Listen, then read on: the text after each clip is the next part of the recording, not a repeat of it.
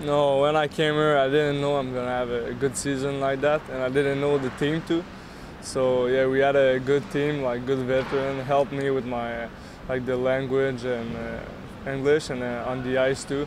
So I think the organization to help me, the two coach Gerard and Mike were pretty good. Gave me some chance to put me on the power play, on penalty killing. So I think it was a good year for me last year, and it's maybe because of all the team and the coach. When I came like at the camp, I was just there to make the team, so I want to play in the QMJHL. So maybe there was not like a click. I said, oh, I can't play with that.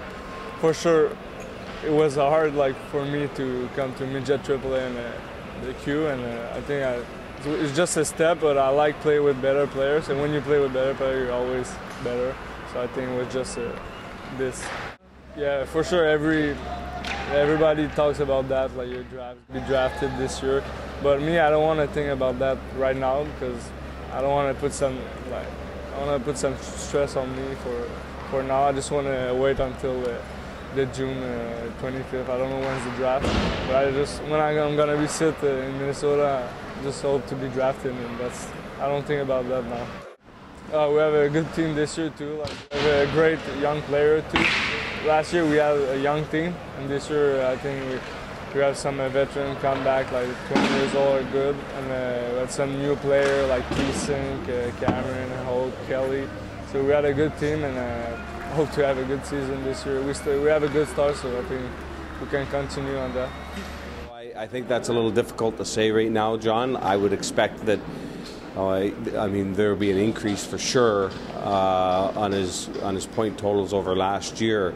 I think it's difficult to put an absolute number on it right now. I don't think there's any doubt he's going to be a pro. He's so smart. Like, coaches look for players who they can tell something to, and they put it immediately into their game, which suggests he's got a very high hockey IQ. He's big. His skating's fine. And he's got skills. He sees the ice extremely well. He's got a little bit of an edge to his game as well. So he's as close to a full package as you're going to find. He can play left wing, he can play center, and he plays in all situations because he's so intelligent and he competes.